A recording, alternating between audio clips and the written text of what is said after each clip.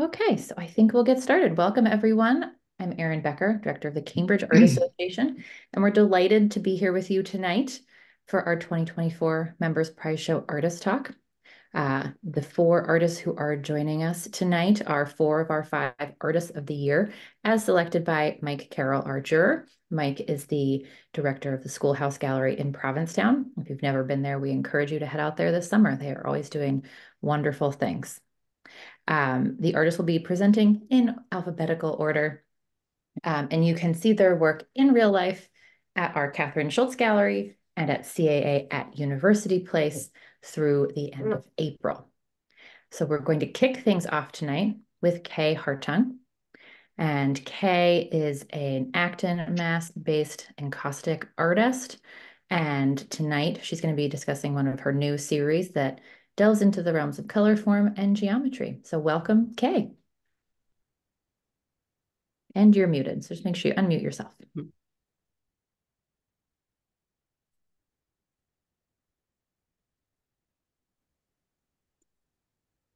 Well, thank you, everyone, for coming tonight. First of all, I want to thank Mike Carroll, the juror, and Cambridge Art Association for giving me this award. This is a new series of work, and getting the award was a welcome affirmation for me. This is the piece that won the award, and this is an encaustic piece on a shaped wood panel. For those of you that don't know encaustic, it's a wax-based paint that is heated and applied in a liquid state. It's a wonderful material to work with, and I've been working with it for about 12 years. In this series, I'm interested in the interactions of color, form, and geometry. The shape paintings take on identities and personalities of their own, transcending the boundaries of visual representations. I see them as characters, slightly imbalanced and whimsical, full of color and contrast.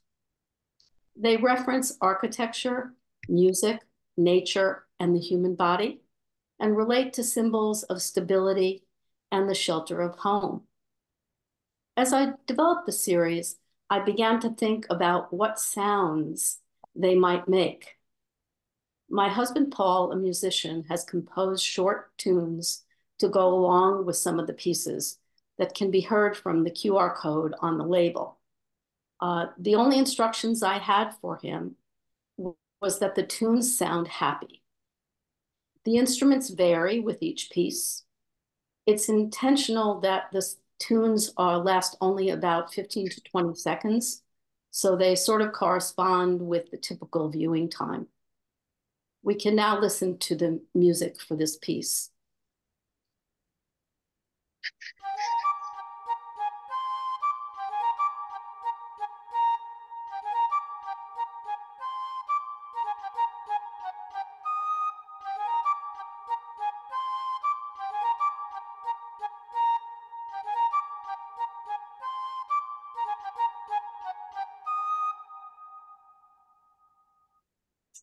In these tumultuous times, my artwork serves as an antidote, a visual sanctuary that offers respite from the darkness that surrounds us. Through my exploration of color relationships and the interplay of abstract elements, I strive to create a space where hope and vibrancy flourish. Next slide. I thought it would be interesting to know how this series developed. For the summer of 2022, my studio building was closed, so I could not do encaustic. So what do? I start sketching in a sketchbook. So I did these small thumbnail sketches, playing around with ideas about geometric forms, trying to break out of the rectangular format. My love of color is why I'm an artist. So I wanted to use vibrant colors and to go with these sort of odd, whimsical forms. Next slide. After painting on paper with acrylic, um, I wasn't satisfied with the flatness that these forms had on the page. I wanted to liberate the forms from the page. I wanted to give them just more presence. So I tried some acrylic paint, but I really didn't love the look of it. I was then able to get a temporary studio, so I started to work in encaustic again. My husband cuts out the wood pieces for me, by the way, with a scroll saw. The first few pieces I did, we can go to the next slide, were totally smooth, something that you can achieve with encaustic. And I love the look of the encaustic. It just had so much more body and presence to it than the encaustic paint. Then I started creating textures in some of the shapes and had the contrast of smooth areas and textured areas. You can go on to the next slide. I then went on to using texture in all of the shapes. Next slide. So you can see here, this is one that shows the contrast between the smooth and textured areas. Next slide. And then this is one where all the areas got textured. And the textures are really kind of fun to discover different ways to create these textures. Sometimes I incise lines and then build up by successive layers that sort of catch onto the burrs of the incised lines. Sometimes I use stencils. Sometimes it's just the textures created with the paintbrush. And sometimes I use netting from fruit bags to create the textures. I'm continuing with this series and starting to build pieces with some shapes protruding out a bit. I've also created some pieces using my wood scraps and a more muted palette. I will be continuing this series, I think, for quite a while. Thank you for listening. Hope to get some questions at the end.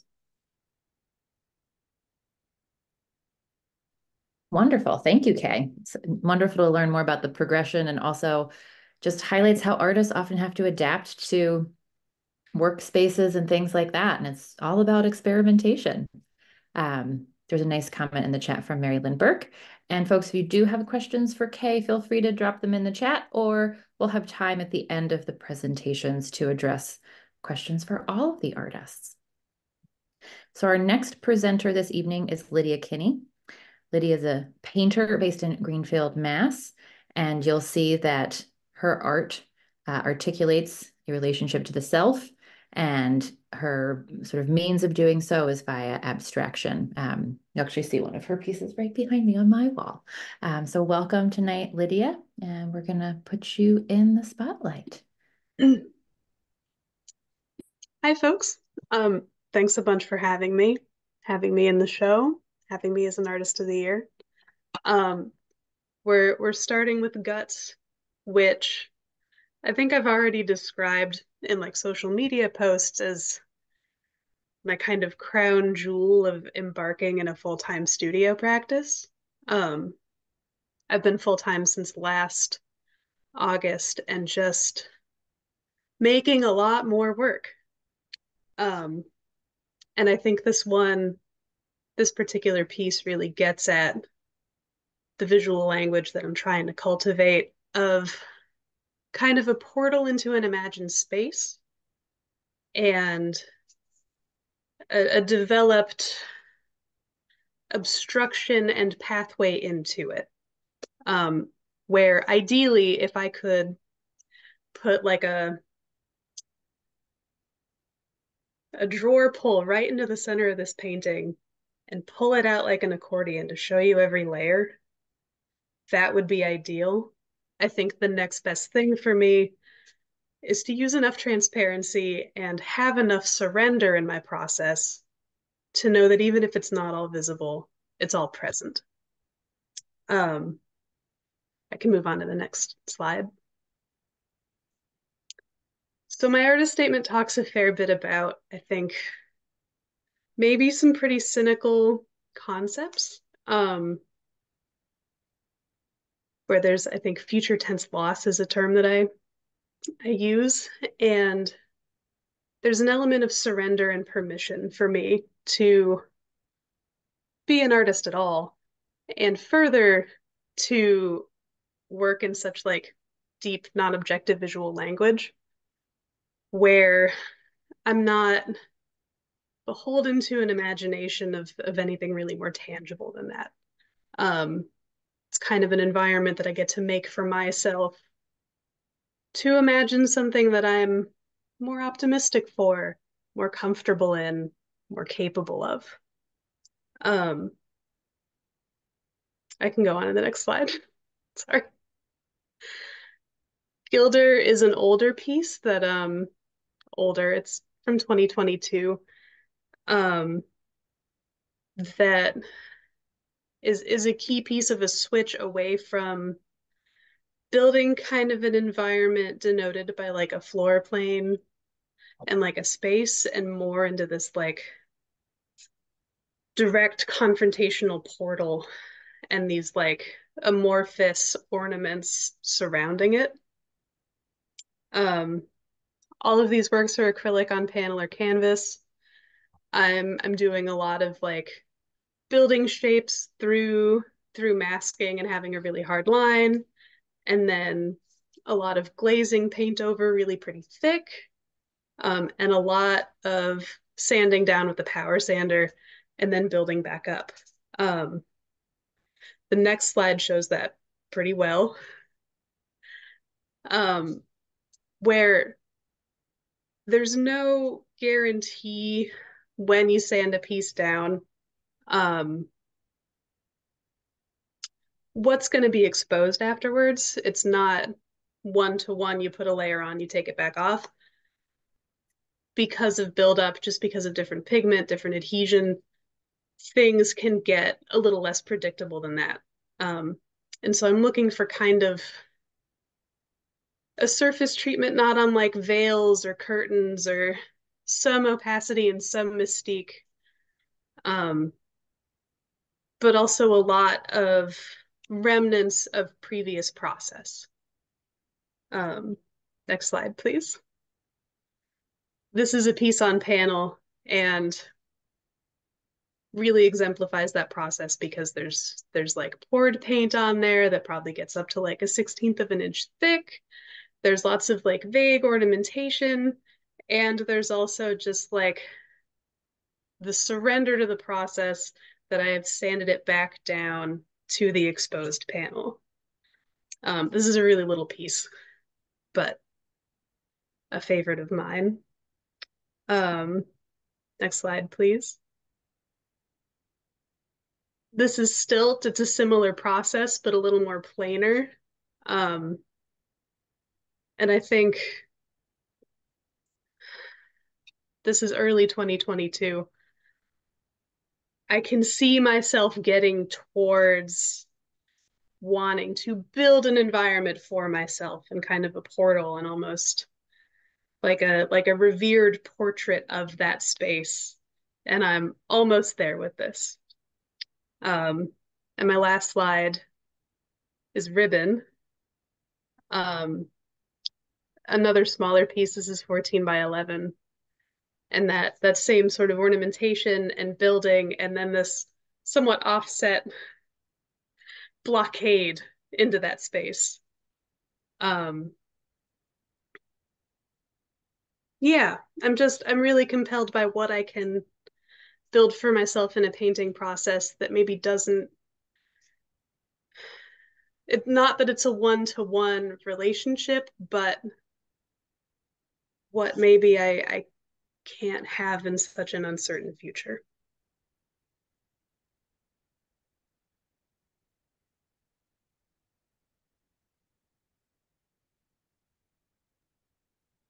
Those are Thanks, very Erin. interesting thoughts. Yeah, no, that's amazing. I mean, they draw you in like a portal. And this is a lot more white space for you than I am accustomed to. So it's interesting to see that as the jumping off point. It is. It's funny how much easier it is to take a risk like that on a small piece. Do you think you would expand that idea onto something larger? Yeah. Yeah, I'm working on it. Well, thank you. Again, some Thank nice you. comments in the chat. Folks, if you do have questions for Lydia, again, put them in the chat or we'll have time at the end for Q&A. Thank you, Lydia. We're moving right along. We're gonna have a lot of time for chat. So our third presenter, a lot of painters this year as Artist of the Year. Our third presenter is Charles Marburg. Charles is a painter who is, again, working in abstraction primarily, and his piece, Identity, Memory, and Dislocation, is a meditation on immigration. So welcome, Charles.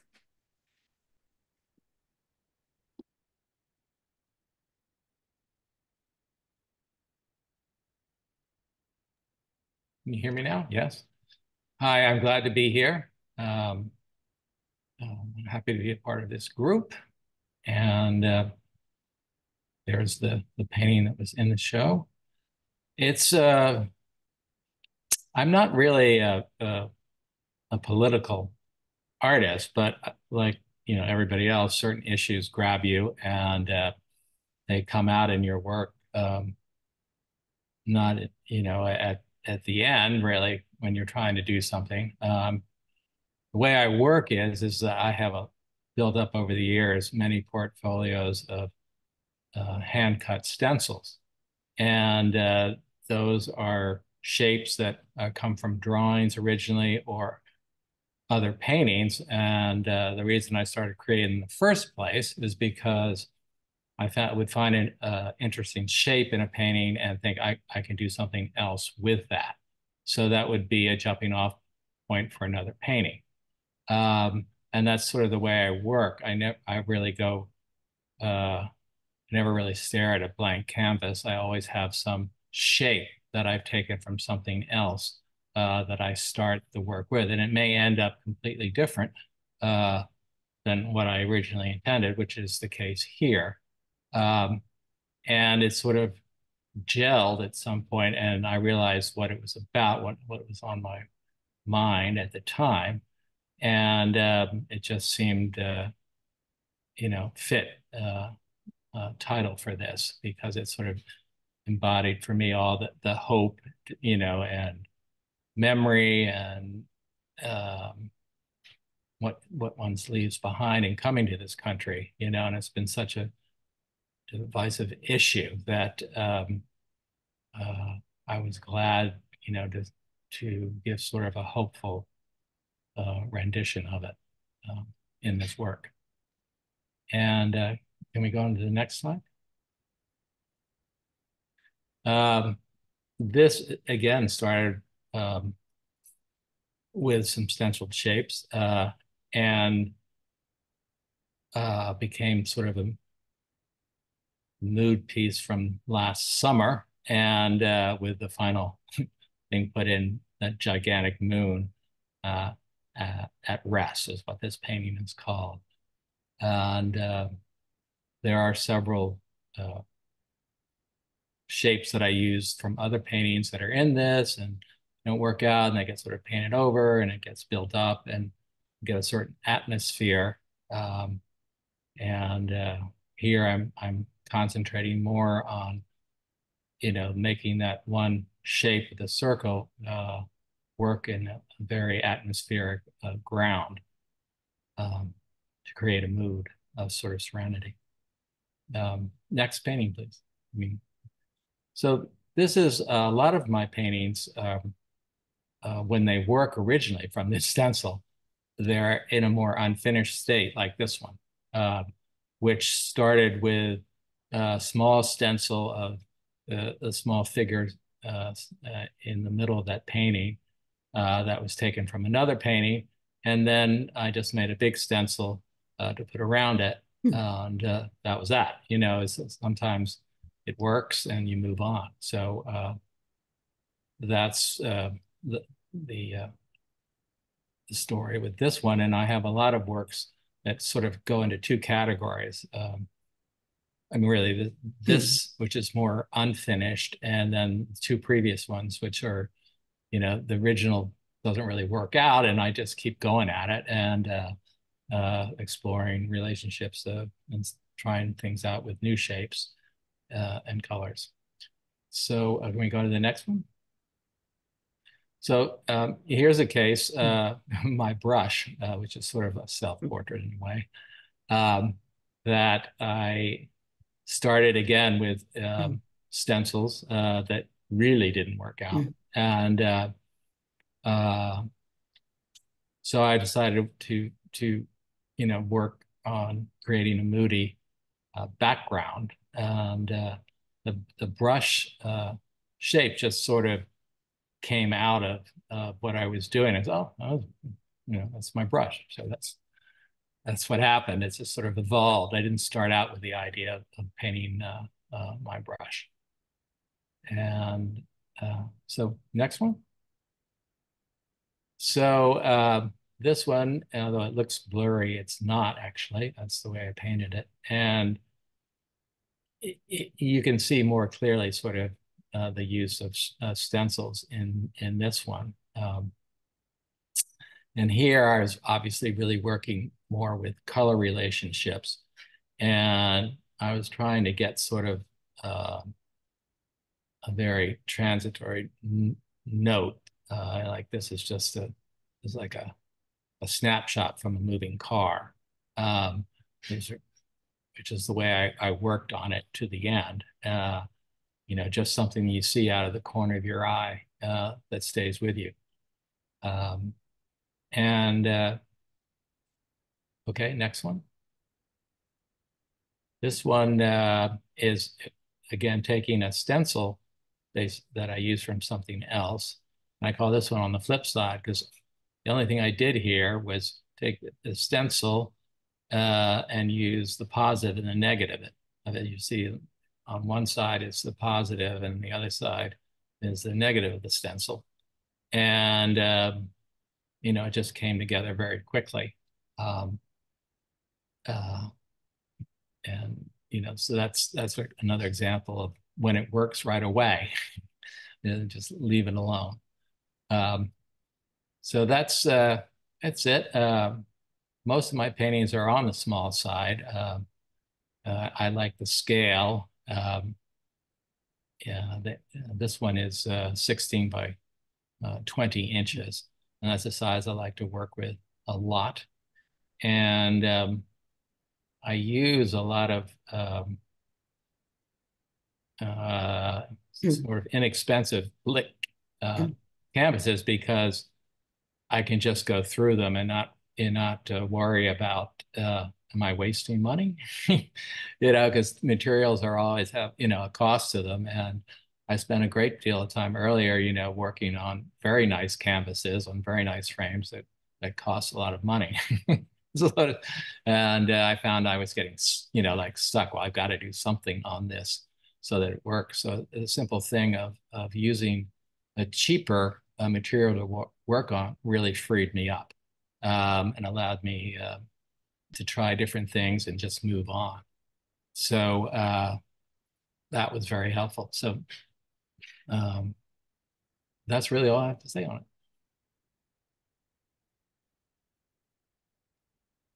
Okay, well, thank you, Charles. Interesting. We've got a lot of abstraction going on and also a lot of folks who are working relatively small scale. It's always interesting to me in these artist talks to see some of the commonalities among our presenters. So thank you. And it's just about the halfway mark in the hour. We're going to move on to our final presenter of the night, Gail Samuelson. Gail is a photographer who splits her time between a town southwest of Boston and Cape Cod. And actually the photos in this series are smaller scale for Gail as well. I've known her work for a number of years. This series of photographs reflect on her profound feelings of sadness over the death of her baby grandson, Jude, and that his death evoked a commitment to carry on, to make the most of her time, to practice patience, and to point out beauty when she sees it. Dark Morning. The next slide is part of this series. Welcome, Gail. Thank you. Thank you everyone who's here. I'm so happy that you all came. And thank you, Erin and Candace. It's a great opportunity. It's always wonderful to be able to show a single photograph in context with its mates in venues like this. And Mike Carroll, thank you so much. I'm a big fan of Schoolhouse Gallery and a frequent visitor, and it made this award extra special for me. I also want to thank Emily Bells. I wouldn't be the photographer I am today without her help. And anyhow, thank you so much, everyone, for coming. I want to start out, and you can keep this slide up, just to give a little background to this project. My photograph, Dark Morning, belongs to a project in response, as Erin said, a response to a difficult and sad event and time in my life. I'm showing 8 of the photographs that are in a larger group of images tonight. Things were rolling along nicely with some ups and downs, but life was good. My husband and I have 3 happily married children that all get along, 6 grandchildren, and we were eagerly awaiting the birth of our 7th grandchild, Jude. Then what felt like out of nowhere, Jude was born with a rare set of congenital defects that critically narrowed his airway, making breathing difficult and eventually impossible. I was at a workshop in Maine when he was failing. I left midweek to say goodbye to him, and he died the next day. Jude lived his life and was loved in the NICU at Boston Children's Hospital for 109 days. His death was a crushing blow to our family, especially to his mother, our daughter Jessie, and her husband Trevor. We were heartbroken, but he just wasn't built for this world. And I can't tell the story of Jude without mentioning my other daughter, Ariel, a pediatrician at Children's Hospital who guided us with such grace through thick and thin and was by her sister's side every step of the way. I have a note here that I should breathe. When they teach medicine, students are instructed to look for the most common diagnosis first and not to go looking for zebras or less likely reasons. Well, Jude was our zebra and we became his dazzle. Next slide, please.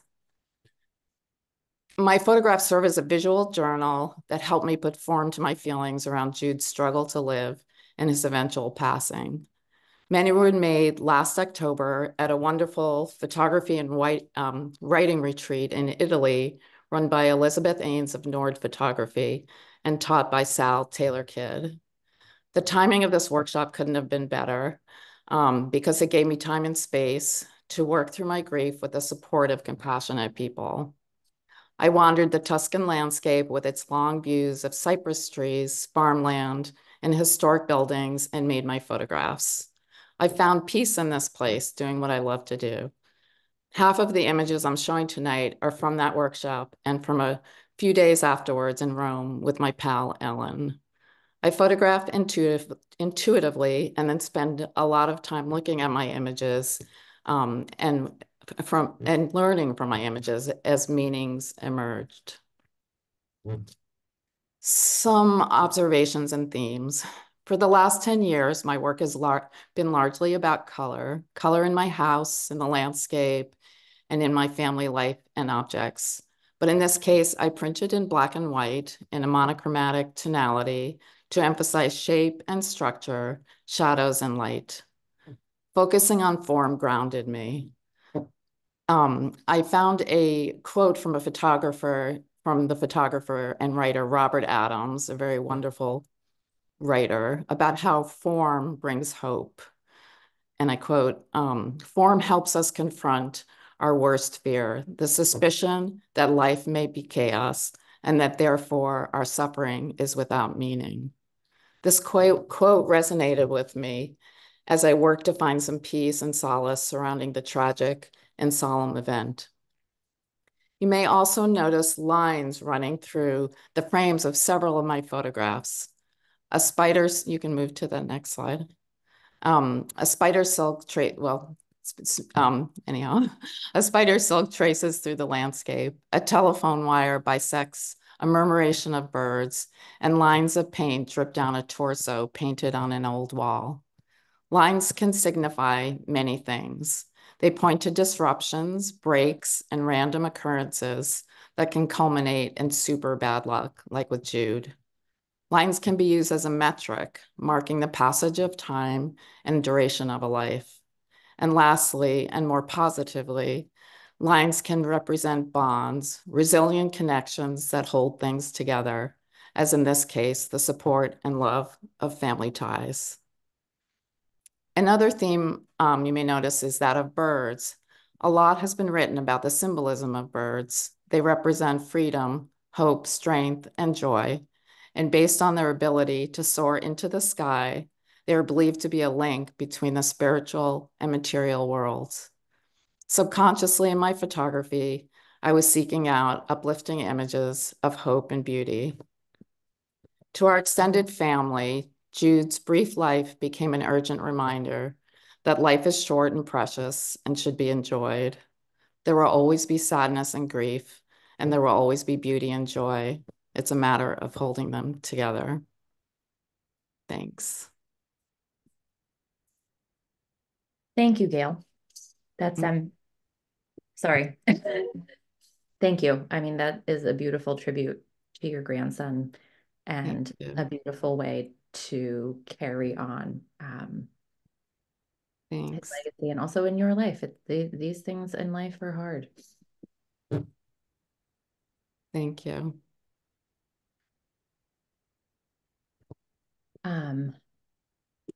Thank you for joining us, everyone.